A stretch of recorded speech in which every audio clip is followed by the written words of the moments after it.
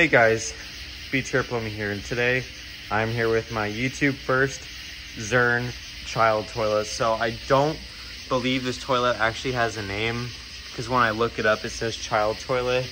And the reason I say this is a YouTube first is because OCC Plumbing and Restorations on his channel 3 years ago uploaded a video, but it's just a still picture of this toilet.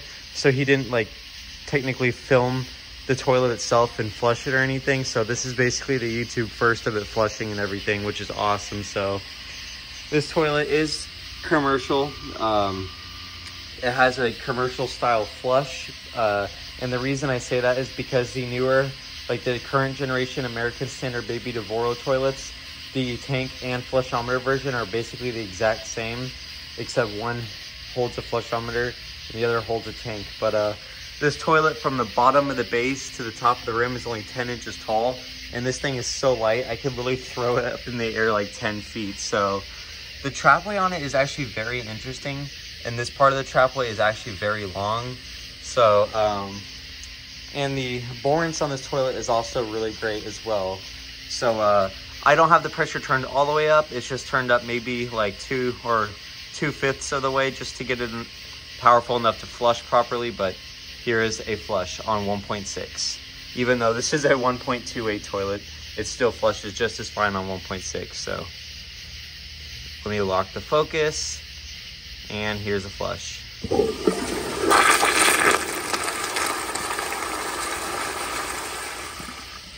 As y'all can see, even on weaker pressure, the flush is actually very powerful.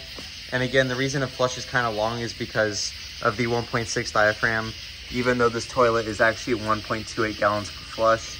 So, and I don't know, I'm sure I do somewhere have a 1.28 gallon per flush diaphragm, but I'll probably just order a new one.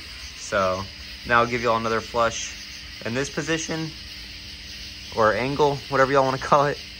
Here's another flush.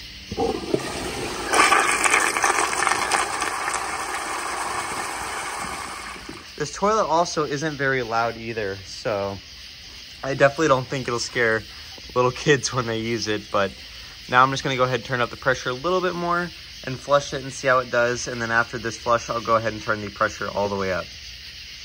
Here is a flush.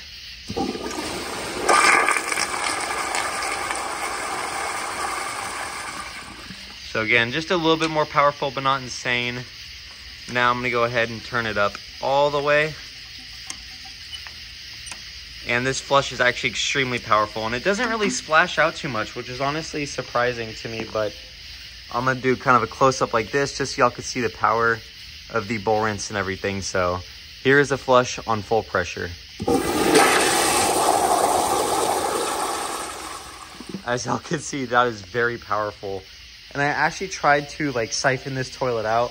I tried to plug the bottom, let it overflow, and unplug it, and it literally will not siphon. You have to either directly pour water really fast into the trapway opening, or you have to plug it, let it start to flush, and then let go of the outlet to let it siphon out. And maybe I'll do that in this video if I can, but here is another flush.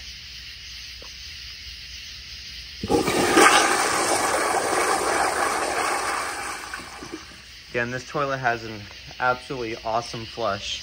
So I'm gonna do another flush from this angle so y'all can kind of see. And I apologize, there is a little bit of dirt on here. So, but again, this thing is brand new. I don't actually know the year of it. I couldn't find a date, but I also didn't look too hard. So I think it said 2013, but I don't know for sure. So this seems like it could be a lot newer than 2013, but here's another flush.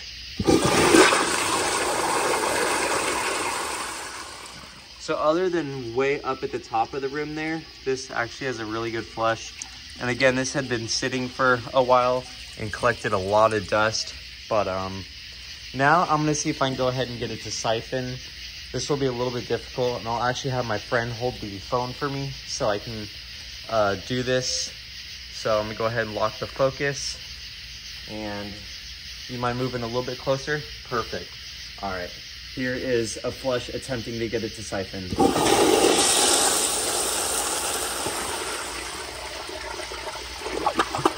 And it siphoned, so Obviously this toilet isn't really designed to siphon as it is commercial, but still the siphon is pretty interesting. So here's one more flush.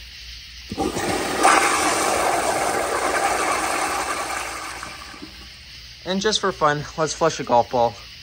Obviously I'm sure it'll take it, but maybe not. It might get stuck in the trapway. We're about to find out. So once the water stops trickling, I'll go ahead and give it a flush. Here we go.